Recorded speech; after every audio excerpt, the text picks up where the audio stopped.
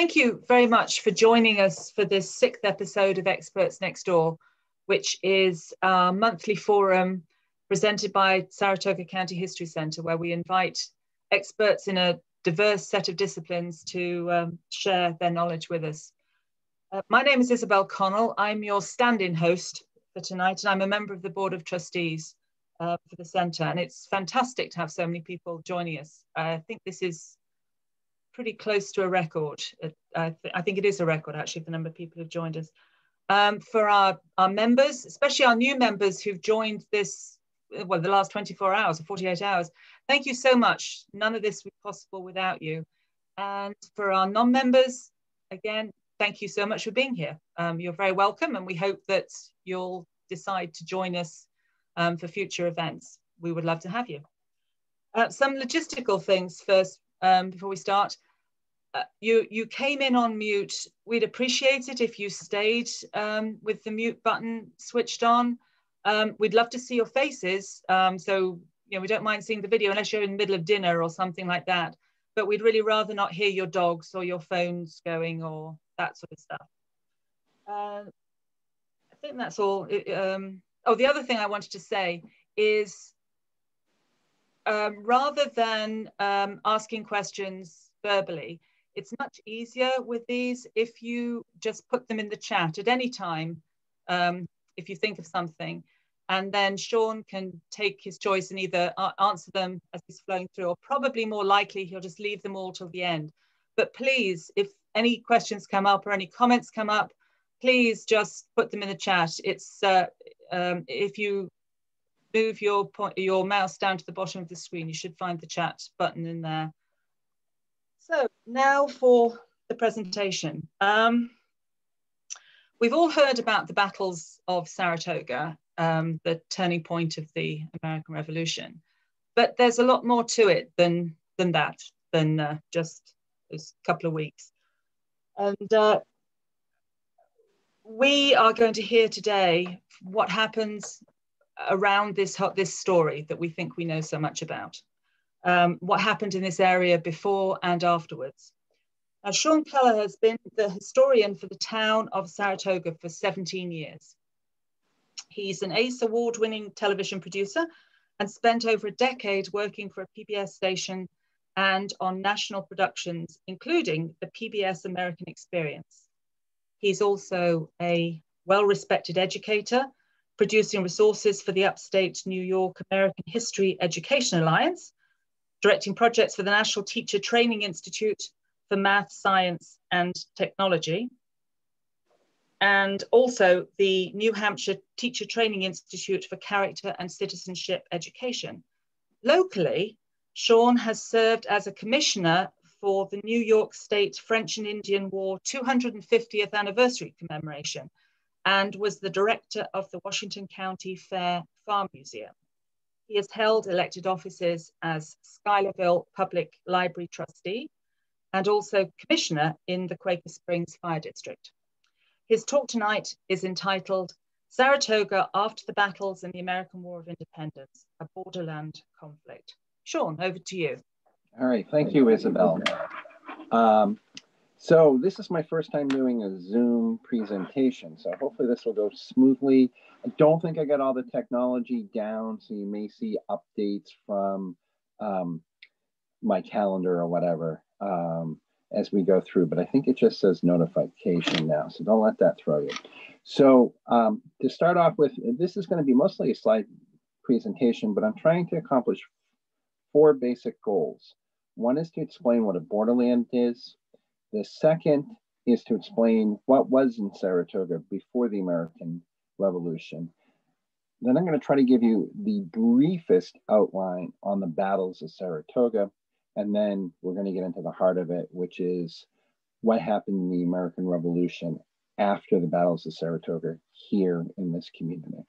So I'm going to start off by switching screens, and hopefully all right, it should be going. So hopefully, of course, is not on the first screen.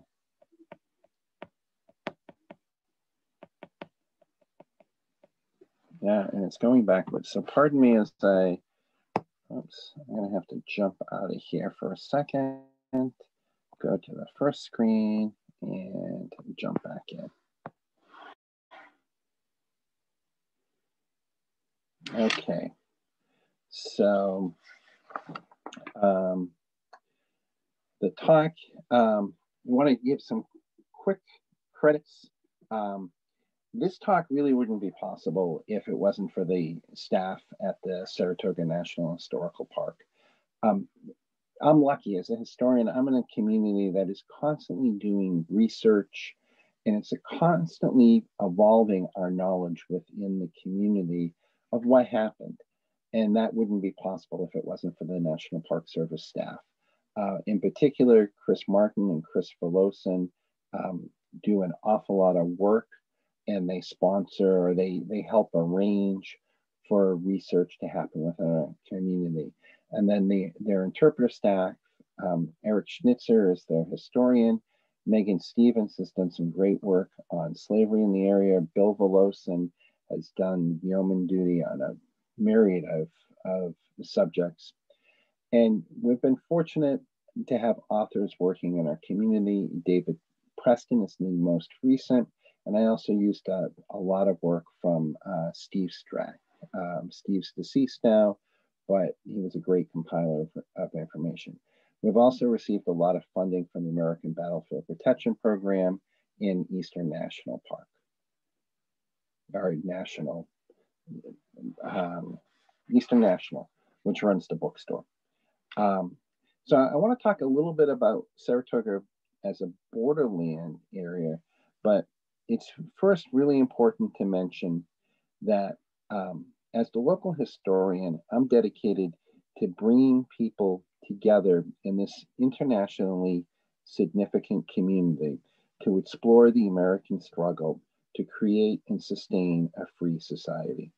But I also recognize that this community stands on Native grounds, and we're committed to working with our Native American allies to interpret the historical experience of New York's Native communities and tell the story of their important and unique contributions to the region and to the nation. We also acknowledge the role that this community has played in the actions taken and the words spoken in the history of conquest, which has resulted in lasting damage to Native societies, in particular the Iroquois Confederacy and the Algonquins. This story of our community really represents the intersection of four major worlds in the colonial Northeast: New France, the Iroquois Confederacy, the Algonquins, in particular the Schaghticoke and the Wabanaki, and the northern British colonies of New York and New England. And this includes the area of the New Netherlands and the early Dutch presence and legacy in the Upper Hudson Valley. At stake in this borderland story is nothing less than the future of North America. And as each group struggles with their respective independence, security, and strategic goals. So what is a borderland? A borderland is kind of an ill-defined frontier. It's borderless grounds. It's a contested area at the fringe of empires. It's the space between nations or imperial strongholds. Some examples of well-known ones would be the Great Lakes or the lower Missouri Valley. But this area fits in it, and it has a long history of conflict. This gives you an outline of the various wars from the 17th century up into the 19th century that just happened within the Saratoga borderland area. And when I'm defining Saratoga borderland, it's really Albany and Montreal, and it's that fight between Albany and Montreal. So really our borderland from Albany is Saratoga, and from Montreal, the borderland is St. John. up in Quebec. So both Saratoga and St. Jean and St. John become the jumping off spots. So what happened within the borderland? There was a total of 6 wars over 125 years. There's at least 10 military expeditions. There's a number of battles just here in Saratoga that are still to be defined. And there's a diverse community of Native Americans, enslaved Africans, Europeans of different cultural and religious background, and they all settled here. Saratoga region is really at the heart of a significant borderland in the 17th and 18th century, which just reaches into a little bit of the 19th century. The establishment of British supremacy in the region, let alone American independence, was very far from a foregone conclusion during this period. In Saratoga, Stillwater, Scaghtikoke were home. It was the home of a diverse population of Native Americans, as well as British, Dutch, French settlers, and African descendant slaves. So one of the bases to kind of move this story forward is that in Saratoga, during the French and Indian War, there was a supply depot that was called Fort Hardy, and it was vital for supplying the British troops as they went further north, and it was an encampment route along this great warpath. Before the American Revolution, in the Saratoga borderland, in the 1760s, kind of as the French and Indian War ended, economic growth in the area could happen. It became a safe place. And Philip Schuyler began to develop his Saratoga estate. He built mills along Fish Creek, and he had his own men, and he had also a number of slaves. And they converted forest trees into boards and shingles. Much of Schuyler's financial gain came from harvesting the white and pitch pines in this area. The lumber was cut, it was rafted down the Hudson River during periods of high water, and it was sent to either Albany or sent to New York. Now, Schuyler wasn't the only person. In fact, he set other people up here.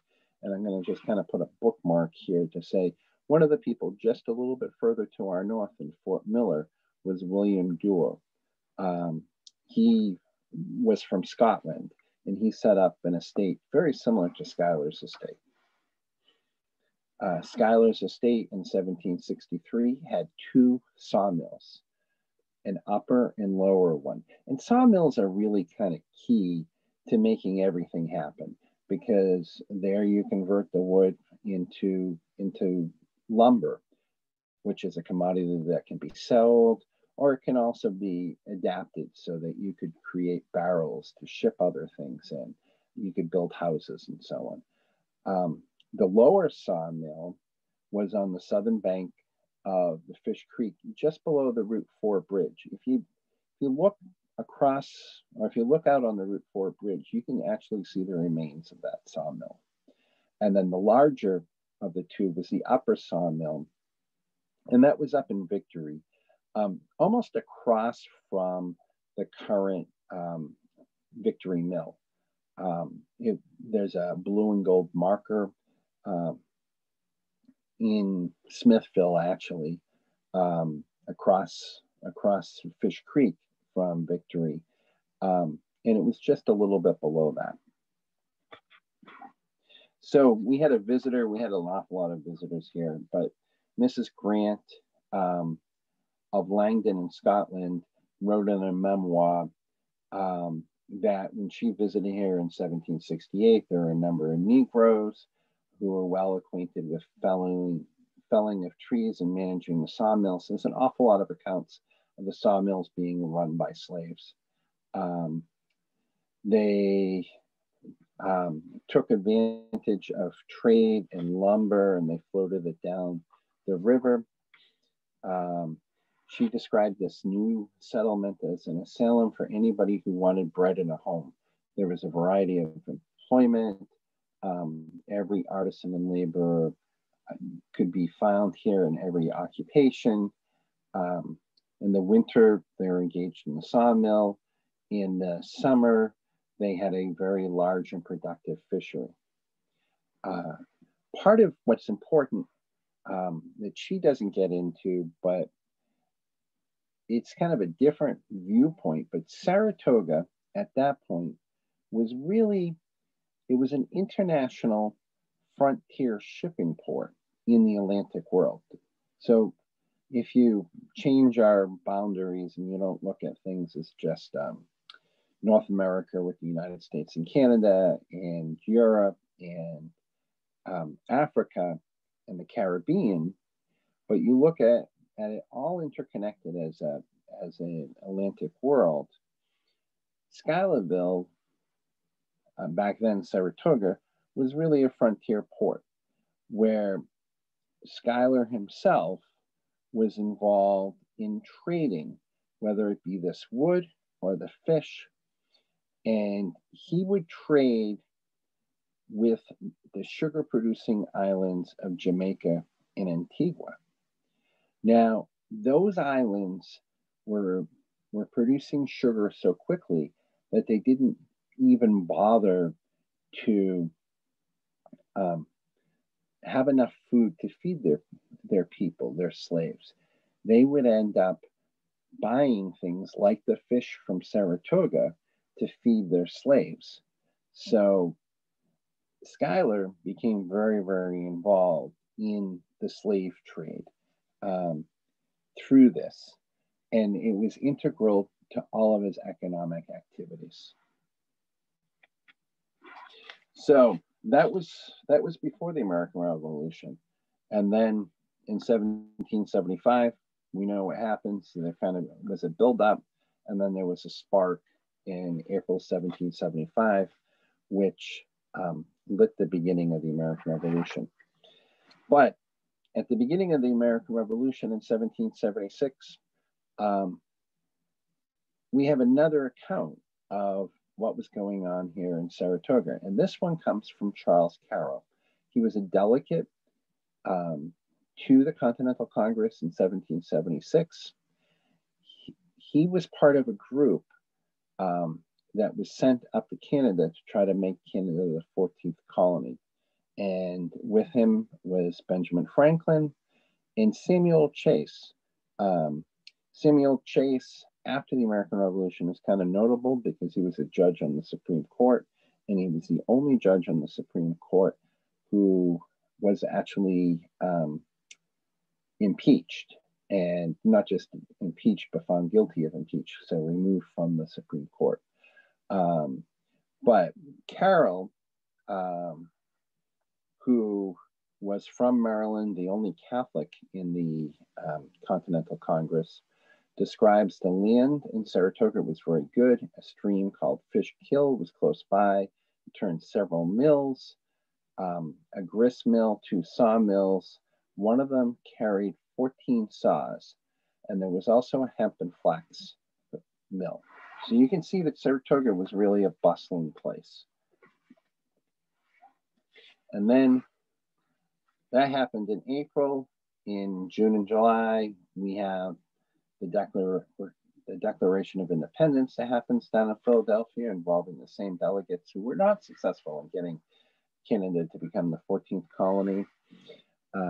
You go through the entire campaign of 1776, which was not a good campaign for the Americans. They declared independence, and they had a horrible year. And then we get into 1777. And the Northern Plan in 1777 was this 3-pronged attack that Burgoyne came up with, the British General John Burgoyne. It was an attack from Canada, a smaller force coming in through the Mohawk Valley, and then forces coming up from New York City. They were taking advantage of the waterways of the Hudson, Lake George, Lake Champlain, and the Upper Richelieu. And everything ended here with the Battles of Saratoga. The turning point of the American Revolution, where for the first time in in world history, a complete British army had to surrender.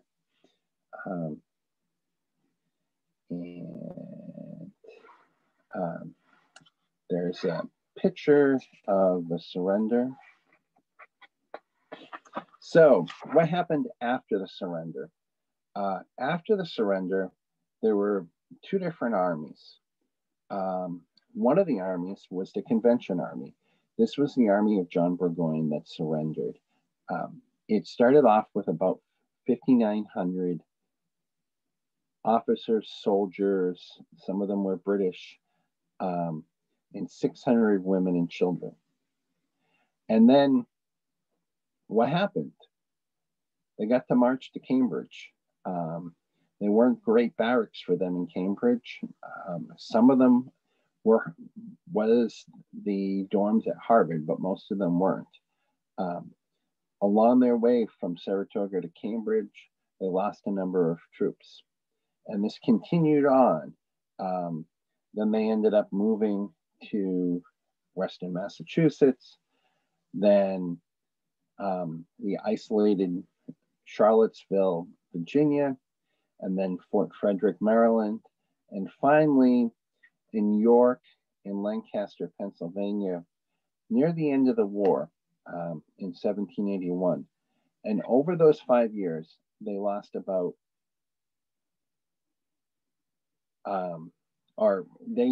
at the end, they were 1/6 of their original force. Now, most people just deserted.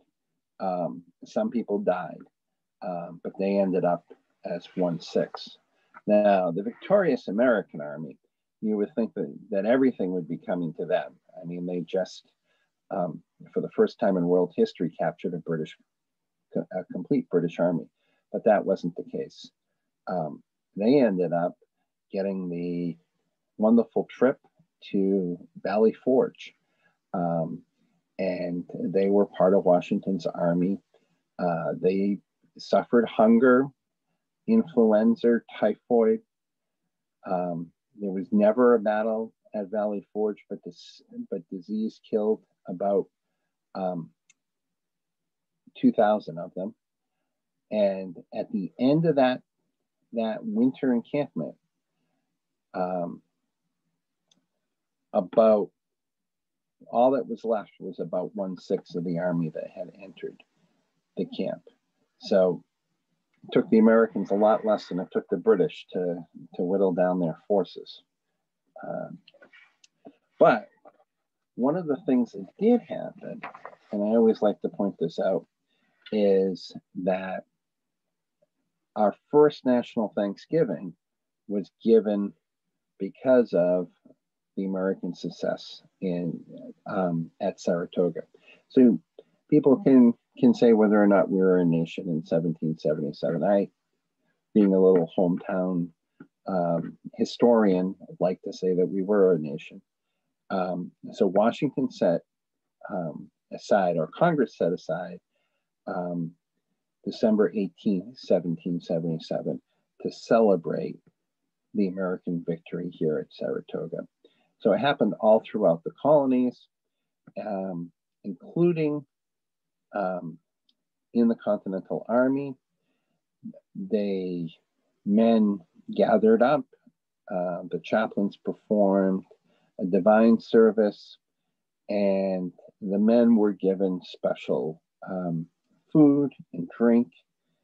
But one of the American soldiers who wrote a lot was Joseph Plum Martin, and he describes how this country, ever mindful of the suffering of the army, opened her sympathetic heart so wide that upon this occasion gave us something to make the world stare: a half gill of rice and a tablespoon of vinegar. So it really wasn't that great for the Americans. But the Battles of Saratoga are known as the turning point of the American Revolution. in major part because of Benjamin Franklin again, being able to talk King Louis into joining the war, and then sending fleets and troops to work with the Americans. But one of the things that really did happen that I think sometimes gets overshadowed is that after Saratoga, the American Revolution becomes a worldwide battle. There's fighting in India, there's fighting in Africa, there's fighting in the West Indies, along with the 13 colonies. There's fear of invasion of England from France. The largest battle of the war happens in Gibraltar, the south of Spain, and the Mediterranean. So once it becomes a worldwide battle or a worldwide war, England starts to look at things a little bit differently. And ultimately, they make an economic decision. They're interested in the sugar trade from the West Indies, and they know that financially they cannot fight a worldwide battle. So they actually end up abandoning on the 13 colonies to keep some of their other worldwide possessions. One of the other things I mentioned how sometimes I can be a homer. One of the things that I like to do is to point out how important Saratoga is by trying to tell history by using the rotunda of the Capitol. So in the early Federalist period, in 1817, Congress commissioned 4 revolutionary scenes to be painted by John Trumbull to hang in the rotunda of the Capitol to basically tell our story. And Saratoga is one of those that gets told. The other one that I find interesting, of course, is General Washington resigning his commission. And then 4 more scenes were added later on, and that includes the landing of Columbus and the baptism of Pocahontas. So after the campaign of 1777, our big patron in Saratoga, General Schuyler, his military career kind of ends. He continues to serve, but he doesn't actually resign until April 19th, 1779. April 19th, an important day because that's the day that the American Revolution started in 1775. He also returned to serve as a continental, in the Continental Congress. In 1777, he was a member of the Continental Congress and a general. There was no separation between the two, but he continues to serve, or he comes back and serves again.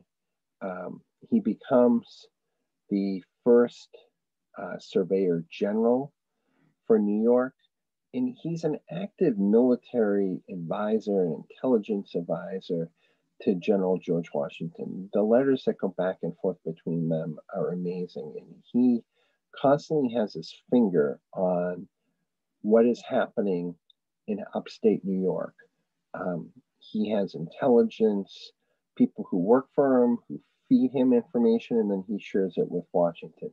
Washington will also ask him for his advice. So he's a very, very active man.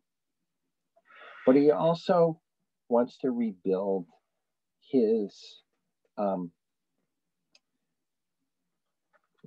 activities here in Saratoga. He wants to get back up and going.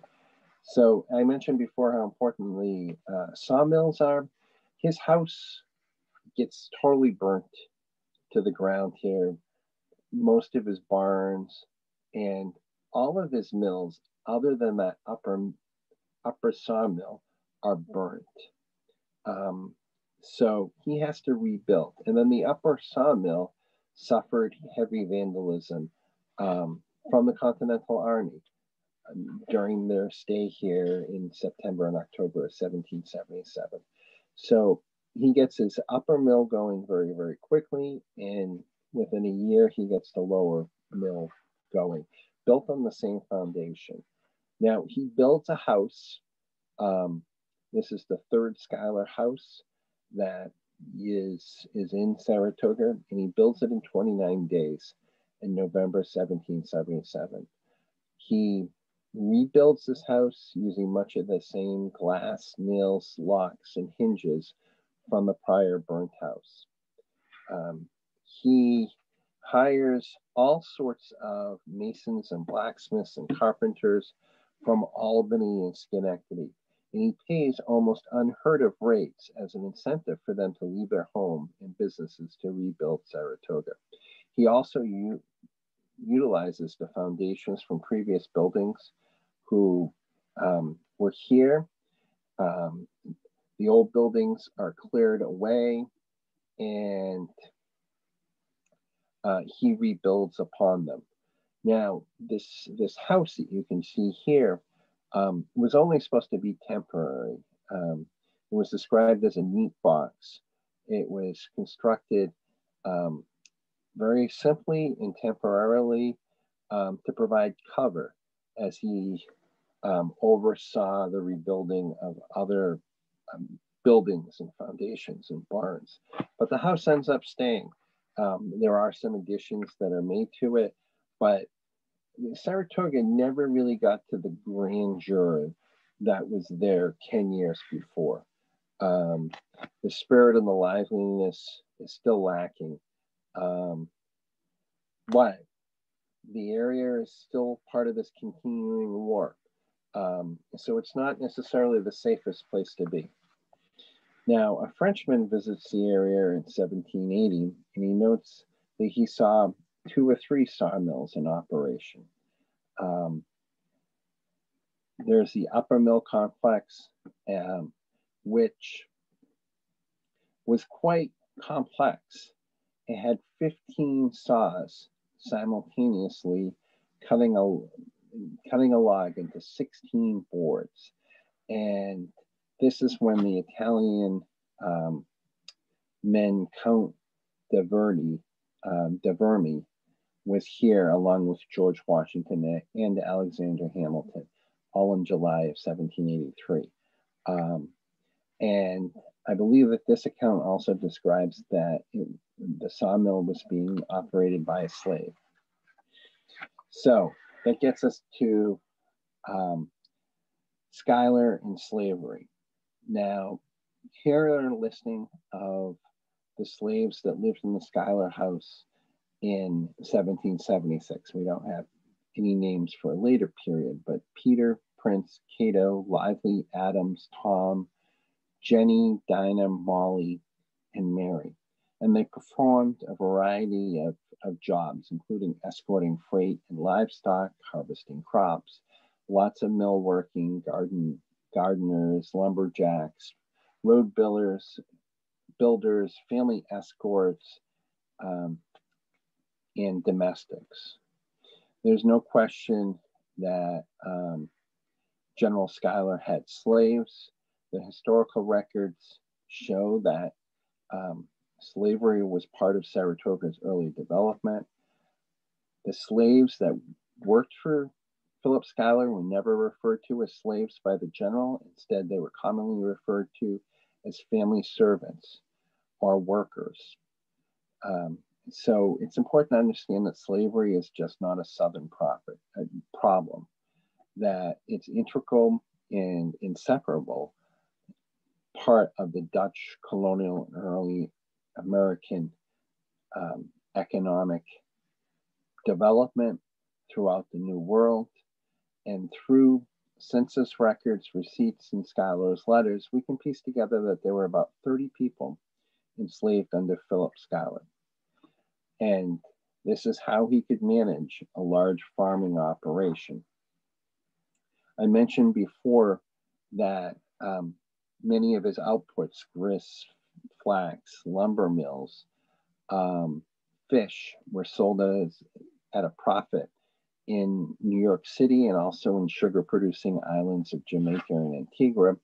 Slavery was integral to all of his economic activities. And Schuyler was definitely a great many things. He was a great military leader. He was unbelievable at logistics. He was a statesman. He was a community and state developer. He was a businessman. He was the richest man in Albany at his time. He was also very involved in slavery. And like many of our founding fathers, he walked the crooked line between owning slaves and supporting freedom for all. Schuyler also had a number of visitors, and one of my favorite is this Francois Chastelix. Now, my French is not very good, so I'm sure I mispronounced this.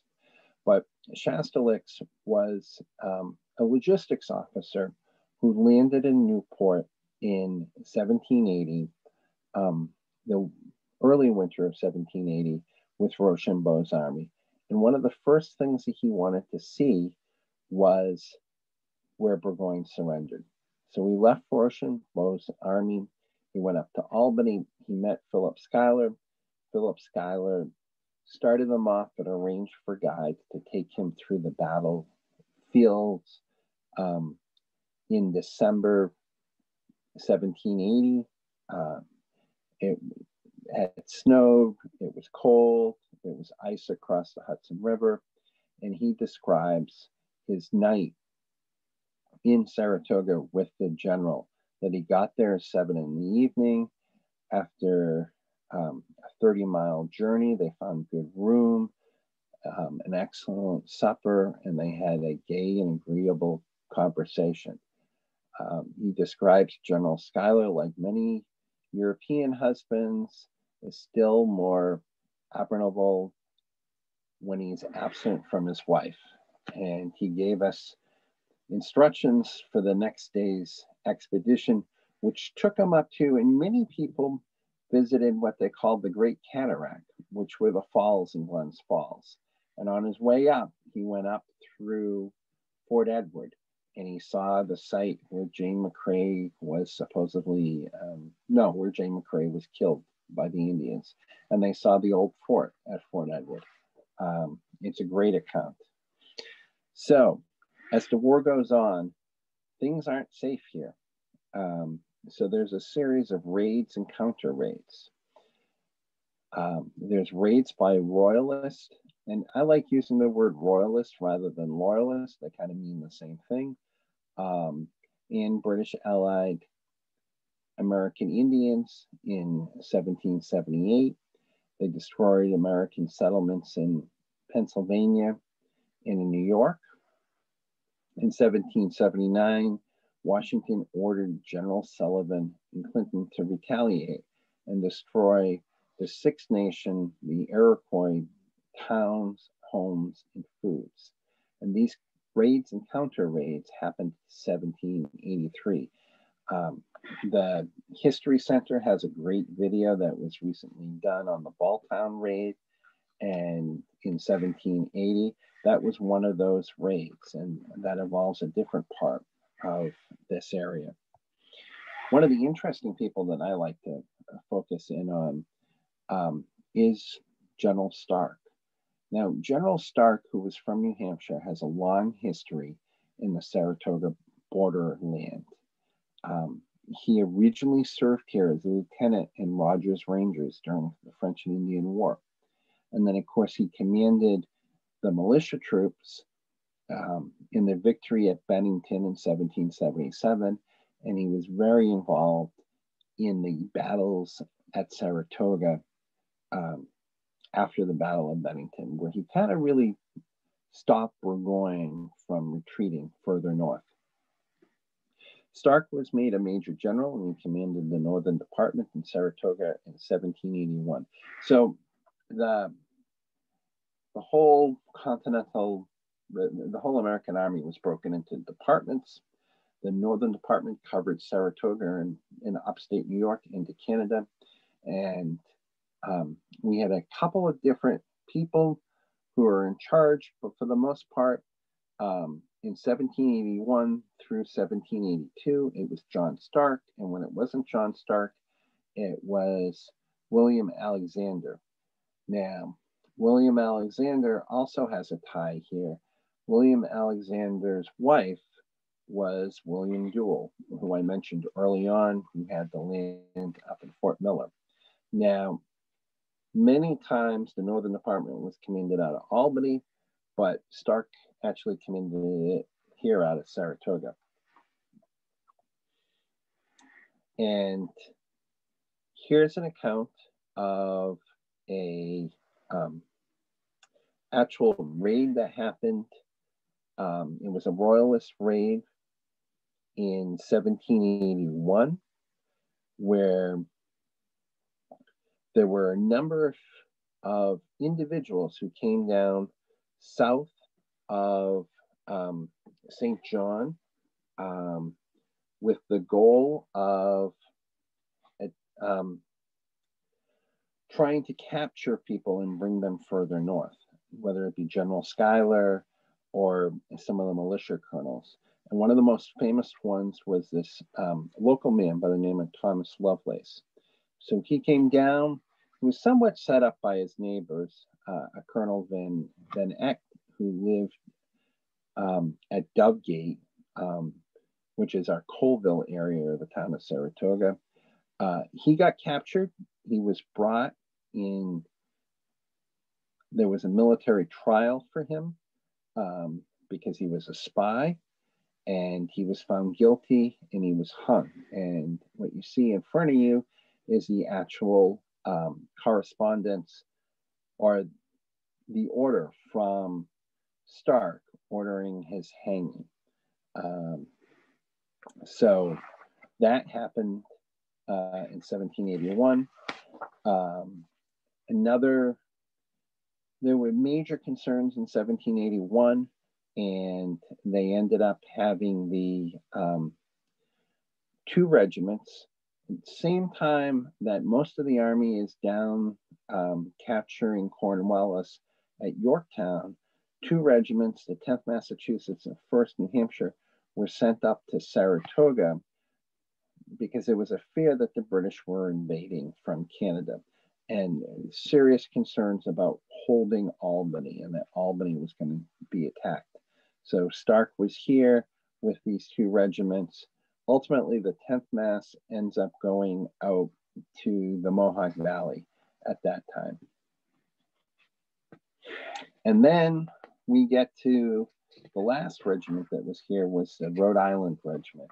Now, the Rhode Island Regiment was sent here in 1782, the fall of 1782. It was known as the Black Regiment. There were a number of Black soldiers that served in it, and they spent little over a year, 13 months here in Saratoga. And their adjutant, who kept this journal, really didn't like his time here. He keeps on describing how in the month of November they remained here and nothing happened worthy of remark. They continued time fixing the barracks and nothing happened worthy of remarks. They went on furlough back to Rhode Island, and then they came back here in April, or at least he did. Some of the troops stayed here. And they described that they continued in garrison very sedentary. Nothing happened worthy of remarks, except for they kept themselves busy in a skittle and ball alley. Well, that's basically baseball. That's the 18th century description of baseball. And although Ballston Spa is very, very proud of their baseball history, I'd like to find another community in Saratoga County that can document baseball before 1783. I think Saratoga might have it. In June 1783, he spends an awful lot of detail describing going to the Salt Springs, Saratoga Springs. And they describe, again, nothing material happens. Now, one of the best things that they have here is they have the 13 toasts that he drank on July 4th. Now, it's very, very common to drink 13 toasts as a celebration. They drank the 13 toast, and they had a discharge of volleys and muskets. You can read exactly what the toasts were there. But one of the things that I really enjoyed was this toast here. May the purity of morals and dignity of deportment of every character of the citizens of the United States. I think that's probably a good one for these days. And then we continue on. Nothing transpired worthy of remarks. He also says that His Excellency George Washington passes through this place on his way to Crown Point to review those northern works. He passes through here with Alexander Hamilton. You notice he doesn't mention Alexander Hamilton in this account, although I think today we would always mention Alexander Hamilton. The day after, Baron von Steuben, the Inspector General, passes through here. Again, nothing worthy of remarks. In September and October, there's a great description of a long trip up Lake George and Lake Champlain. They continue to describe a very sedentary life. On October 19th in 1783, they have a very severe storm. And I should say, most of the army has left their post back in April. So for these folks to still be of service, these are some of the longest serving troops in the American Revolution. And finally, on December 5th, they receive their orders for discharge. And they find out that the reason it took so long is that the post had been laid in Albany since the 18th of November. Now, in the following 2 weeks, they're all ready to go, except for they don't have any clothes. They describe their men as naked. So they send this Lieutenant Wheaton down to Albany to try to get some shoes and clothing. And all he can come back with is one pair of shoes for each man. And then they finally leave on December 25th. All their men leave. So if you'd like to learn a little bit more about the story of the town of Saratoga, I encourage you to go to the town's website and click on history. You can come to our history blog. We also have a Facebook page and Twitter accounts and all sorts of other social media. So I am going to go back here, jump in here, and take any questions you might have.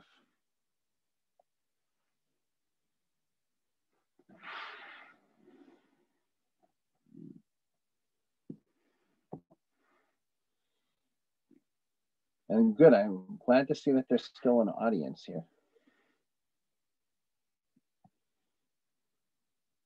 So if anybody has any questions, you can just put it right in the chat.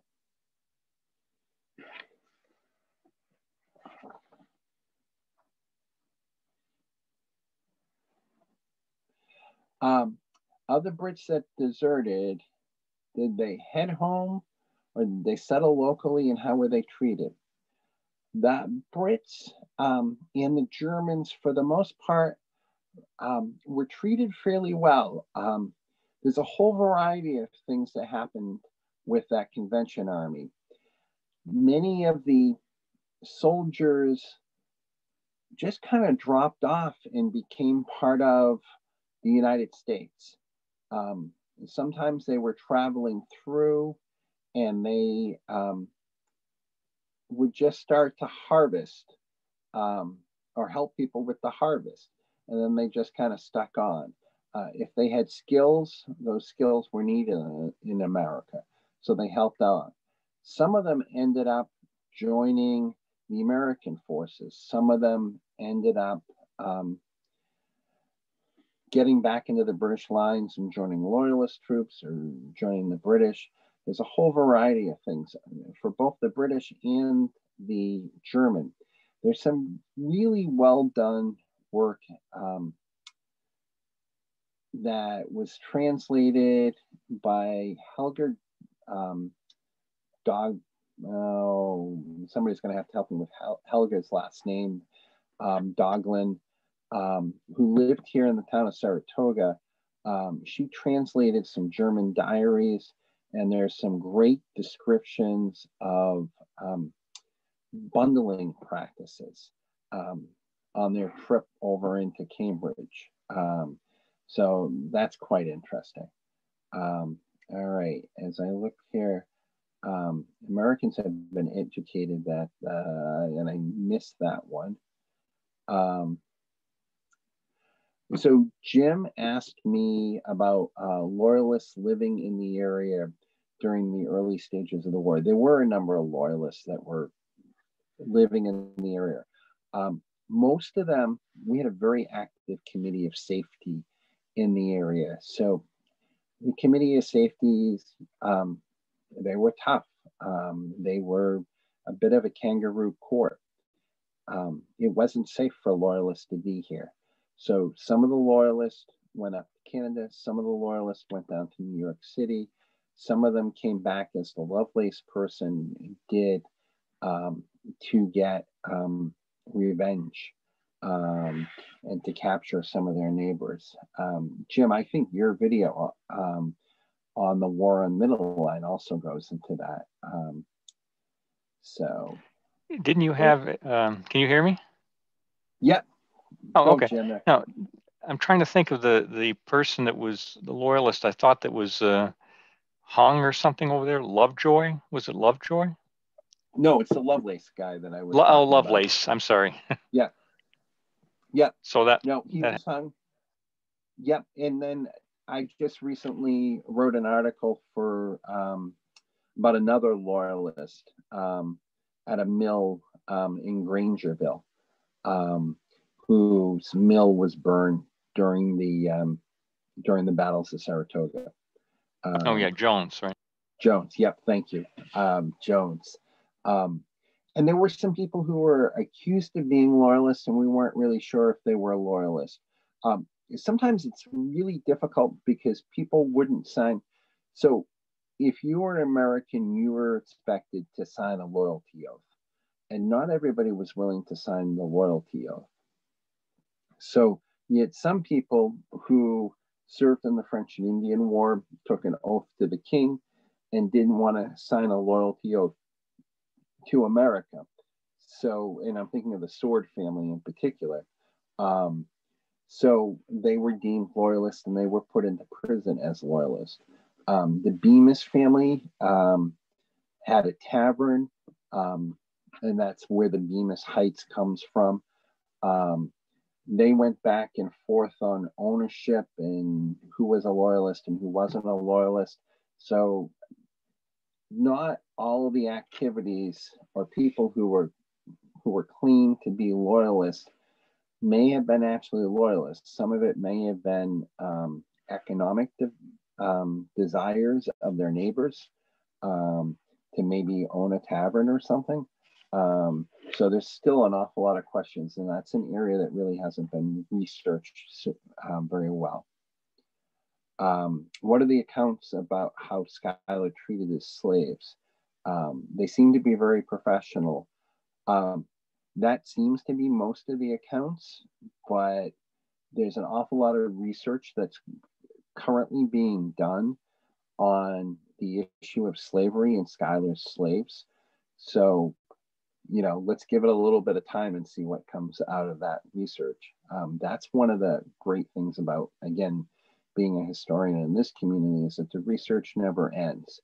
And I am aware that the Park Service has hired a researcher to look into just that question of who were the slaves, what can we find out about them.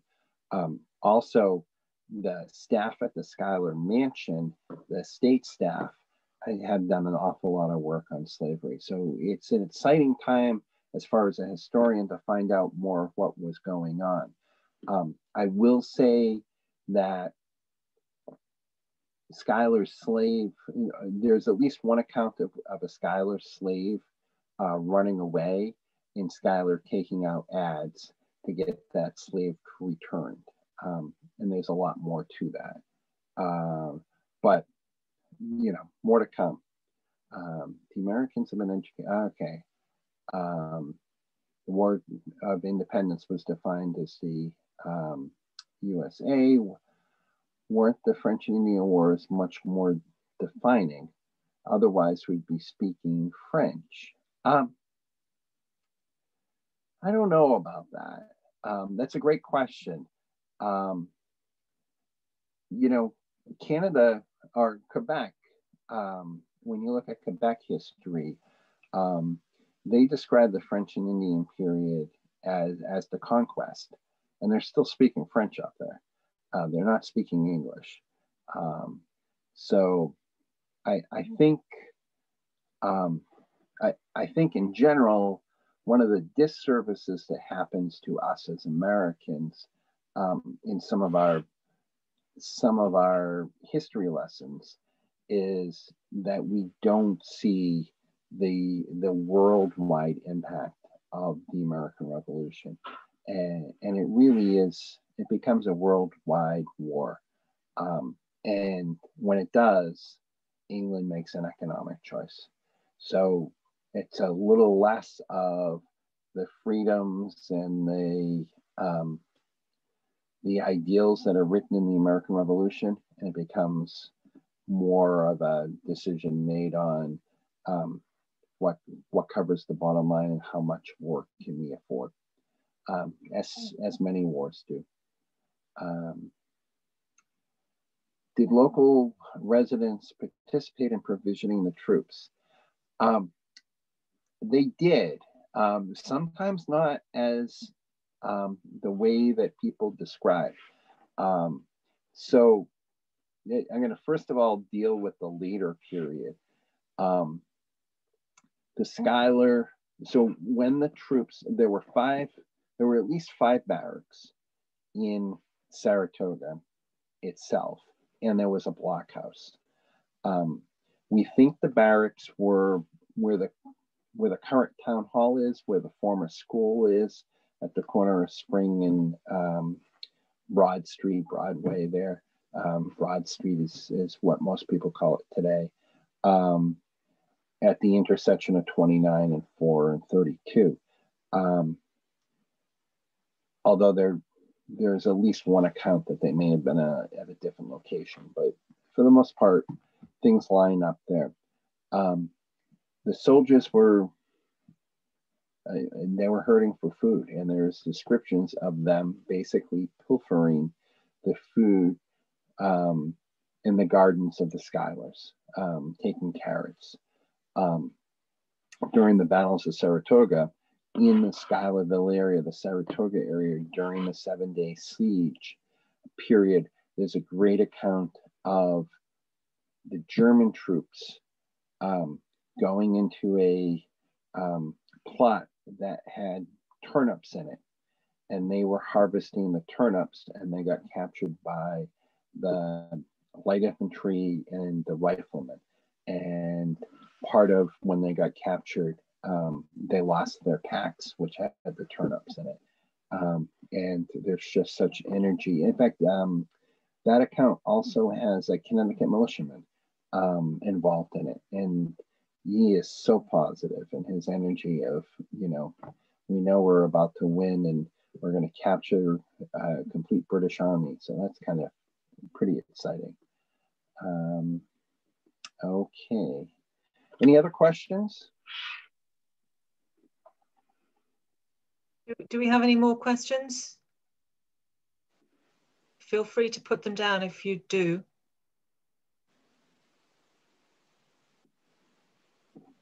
No? Well, I want to thank Sean very much indeed for his talk, and I want to thank everybody for being part of it as well. Now some obligatory advertisements. You don't get away with nothing. I want to remind everybody our artisan market is open again tomorrow. I think it opens at noon. So it's open Thursday, Friday, Saturday, Sunday, and there's some good stuff there. I shall be there on Saturday. And I'm going to be there on Sunday. Oh, there you go. We'll see who gets more people. Mark your calendars for our next Experts Next Door, which will be Thursday, January 14th. Keep your eyes open for it. Our presenter then will be Dr. James Brewer Stewart, who is the James Wallace Professor of History Emeritus.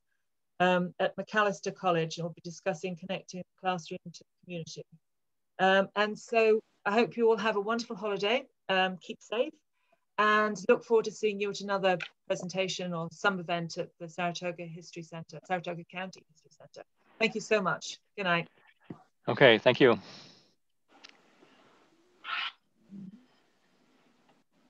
Thank you, Sean. That was great. Thank you.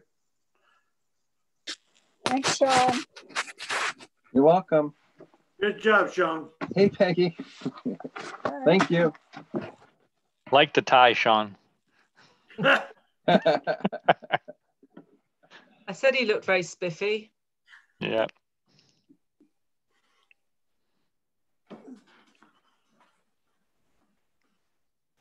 Goodbye. I think we've done.